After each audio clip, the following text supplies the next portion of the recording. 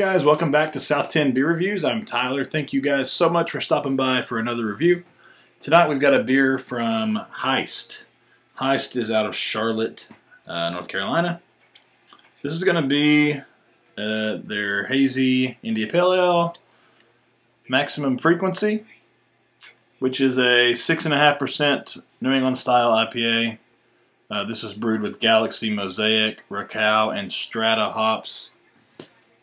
This one does not have a canned on date. We're just lucking out with those, aren't we? Anyway, can art's pretty cool. I've had a few beers from Heist. They do some decent stuff from what I've had. I'm still waiting for the beer, that will blow me away from them. I have high hopes when I drink their beers, especially with this one. I mean, it's got some great hops in it. Galaxy, Mosaic, Raquel, Strata.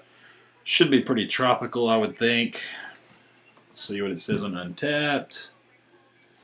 Hazy IPA brewed with the same hops I just mentioned. It says all Mosaic on the first dry hop, blend of Galaxy, Strata, and Mosaic on the second dry hop. Tropical fruit, slightly dank quality with a hint of bitterness. This is getting a 4.02 on Untapped, so pretty solid stuff.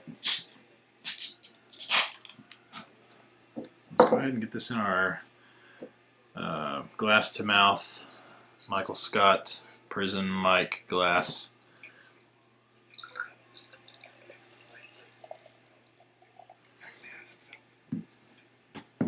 Alright, so, yeah, like a light to medium haze. I can kind of see a little bit of light through it, a little bit of, I can kind of make out the computer screen back there just a little bit. See some carbonation bubbles streaming up as well. It's got a nice light gold color. As far as the head goes, it's about a finger's worth of bright white, soap sudsy head. Looks like we're going to get some nice lacing on this one. It's already leaving a good bit there. Let's go ahead and shove our nose in this one. Wow, it smells nice. It smells really good. Yeah, I get a big Mosaic aroma up front. It's got that berry thing going on.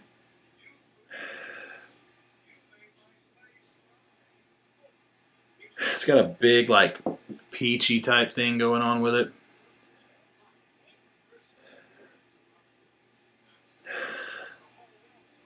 Get a little bit of the gym sock, like, dankness type thing. You do get some general citrus notes, your orange, tangerine, a little bit of grapefruit.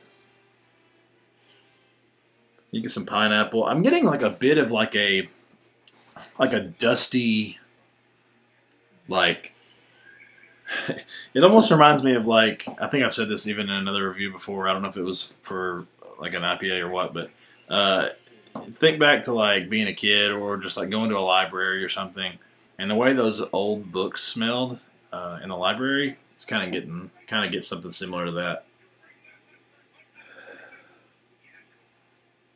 A little bit of like a green earthiness type thing, like a, I guess like an herb type thing, fresh cut herb.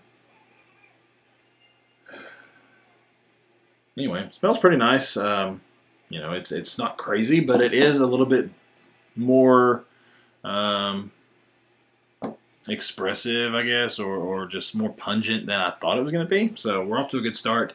Let's go ahead and try it. Cheers.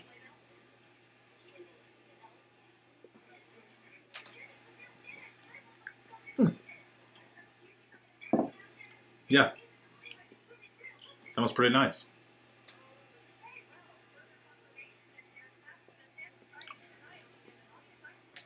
That dusty, like, whatever that is, definitely comes across a lot more on the palate. You still get a lot of the Mosaic, but it's got a little bit more of a bitterness than you would normally get into. Gosh, can't even speak. It's got a little bit more bitterness than you would normally expect out of a New England style IPA. It's got a nice mouthfeel to it, though.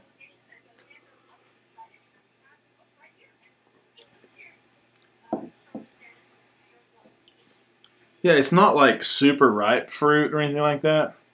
It's like I don't know, like that bitterness that I'm getting, along with that like dusty whatever it is. I don't know how else to explain it. It just it gives you like a. I don't know if that's what you would think, but when I taste it, it reminds me of like a dustiness, like a maybe musty is a better word. But it's like that mixed with, you know, the citrus fruit, the tropical fruit, and the like berry thing. In my opinion, it tastes quite a bit different than what the aroma is. Pretty dry. It does not stick around very long. 6 point, what did we say it was? 6.8, 6.5%. You don't taste that at all. I mean, you're not going to pick up any alcohol in this one. It's just, you know, it's an easy drinking IPA for sure.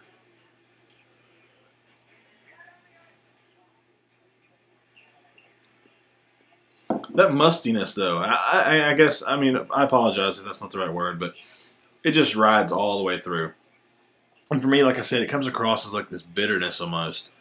And then you do, like I said, you still get some of those citrus fruits and the berry character. But yeah, it's, you know, pretty good stuff. It's not crazy. It's still not up to what I think they can do. You know, I think they have a good reputation. So I'm just looking for that beer that's going to take me over the top for them. You know, like I said, they do some tasty stuff. I've been happy with everything I've had from them, but it hasn't blown me away yet, and I'm still looking for that. So anyway, guys, hopefully you enjoyed the review. Hopefully you're enjoying a nice beverage yourself. If you liked this video, please do me a favor and like it and leave a comment. And even subscribe if you're feeling generous. I've noticed from checking on some of the analytics stuff, most of my views come from non-subscribers. So, you know, if you watch my videos regularly or semi-regularly, you know, I invite you just to go ahead and subscribe and keep up with them a little bit if you want. Really trying to grow the channel. It's taking some time. I've had some little spots where I didn't upload for a while, stuff like that, but I would like to keep it a pretty regular thing. So, and I would love to have all of you guys here with me. So, anyway, let me know if you had this beer. Would love to talk about it and see what you guys think. Let me know if they do some, you know, some of the good like hype stuff. You know, it's a brewery that I'm interested in. So, anyway, guys, we'll see you in the next one. Cheers.